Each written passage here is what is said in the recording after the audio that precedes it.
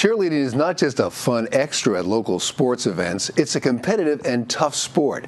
Cheer Factor on the South Shore is a high-performance training center for local cheer athletes. They work with local Pop Warner youth programs and train youth for national cheer competitions. They work to build self-confidence, integrity, and honesty, as well as good sportsmanship in their athletes.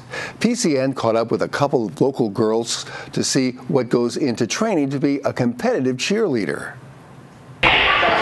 1, 2, 1, 2, 3, tight. 1, 2, 3, 4, 5, 6, 7, 1. The competition that the girls made it to is called the Summit, and that's going to be held in Disney in May. And they've worked all year to make it to this prestigious event. So they've gone to about 8 competitions, and they were lucky enough to be awarded a at-large bid to the cheerleading summit. There'll probably be over 500 teams that will be there. Their team is a junior level 1 team, a large junior level 1 team. And in their division right now, I think there's about 7 teams that they'll be competing against in Florida.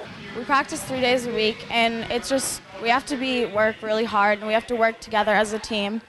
But because it's not like an individual sport, we always have to work as a team.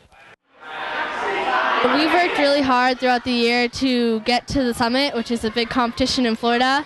And we've practiced a lot, 3 days a week, just to get to this comp and be able to perform and hopefully be able to bring home rings and jackets.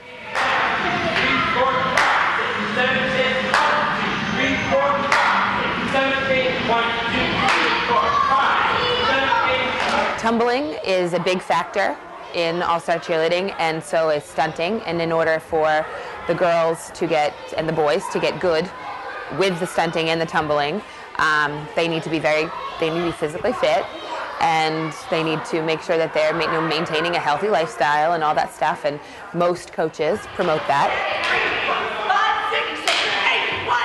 The toughest thing about training is probably the conditioning that we have to do to get our tumbling better or get our jumps higher and being so clean.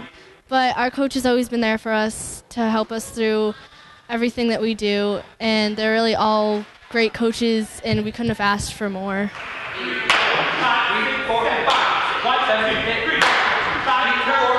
They've worked very, very hard. They practice 5.5 hours and then another hour for tumbling weekly. And they'll be adding in multiple practices the next couple of weeks to prepare for the summit.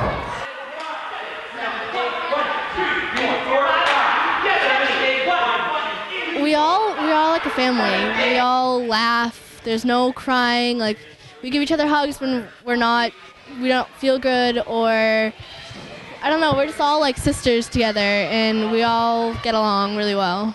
Altogether, there'll be 32 kids out on that floor competing in Florida, and it's going to be fun.